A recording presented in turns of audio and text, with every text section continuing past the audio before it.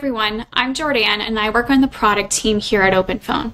Today I'm going to give you the first look at our new call flow builder. This new upgrade is not only easier to use, but it's also much more configurable. By the end of this video, you'll see our brand new interface, and I'll walk you through two new features that we've added to the call flow builder to route calls to different teams or team members during or after hours, and create separate phone menu options for any services that you offer after your peak business hours. And the best part is that there's more on the way. We're working on new ways to create a more personalized calling experience and bring more powerful automations to your workspace so you can boost your team's productivity and collaboration. All right, now let's get started. The new call flow builder is available for our business plan users, and to access the beta, you'll want to head over to your settings and then navigate to phone numbers, or you can do what I've done here, which is just click on manage settings from an individual phone number and then scroll all the way down to your call flow where you'll see your beta invitation. If you choose to opt in, all of your current settings are going to be copied over to the new call flow.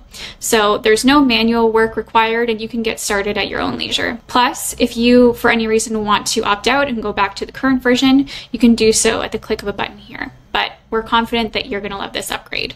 Let's check out some of the new features that are available for you.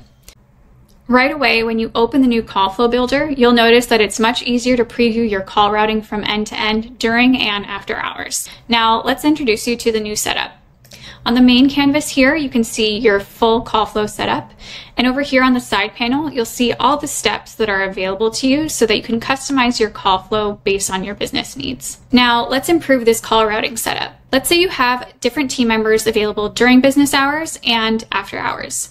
You can go ahead and create a separate ring group after hours. In this case, I'm going to select a specific team member that we have on staff. Now, calls are routed to the entire team during business hours, but they're only going to be routed to a designated team member after hours. Let's take this one step further with after hours phone menus. Let's say you're a property management company and you have a different set of services or teams available after hours. We can set this up with an after hours phone menu. Let's say in this case you want to route calls based on any non-urgent inquiries like appointment booking. And we also want to provide an option to route calls to an emergency maintenance line. And then finally, we want to provide a self-serve option for any caller that wants to get some immediate help to get their commonly asked questions answered.